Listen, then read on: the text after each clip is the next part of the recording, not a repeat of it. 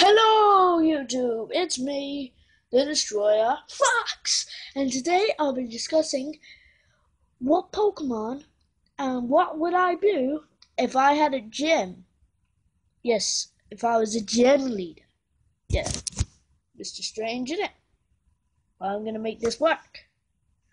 So first, my first Pokemon, my gym, before I say that, I would have a fire type gym. So if you water, then you're gonna beat me. But my Pokemon in my fire gym will take the hell out of you. So let's get right into that. So first up on my list would be Rexen. Yes, Rexen is my favorite Pokemon of all of the Pokemon in the whole entire world. And also my fox is the favorite animal, but in the world to me. So yeah, that's good. Yeah, Brofist. And so yeah, that will happen. And then if you beat Brexin, you go on to Charizard.